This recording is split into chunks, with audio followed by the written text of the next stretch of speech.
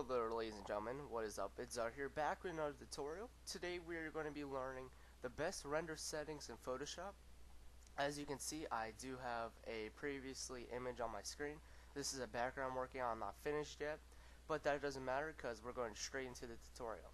So first thing you want to do is go to File, go to Save for Web and Devices, and this is going to bring up your rendering screen. If you didn't know, for all your beginners, this is probably new then.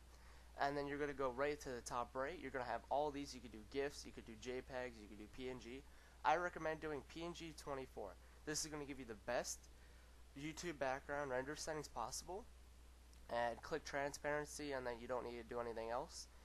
And one thing you want to make sure is it has to be below 2 megabytes. As you can see on the bottom left, it's 1.957 megabytes. That's right below 2, so I would be fine. If yours is above 2, one thing you can do is click it, go to JPEG high, and then you're going to get a quality bar right here. Change it up to 100%. That's going to lessen it. Even if it's still above 2, you can keep on playing with the JPEG. As you can see, there's a huge difference from 14. I don't know if you, yeah, 14 to 100. That's just an easy way to solve that issue of files being too much. And that's about it for the tutorial. That was just a clean click tutorial for all you beginners out there.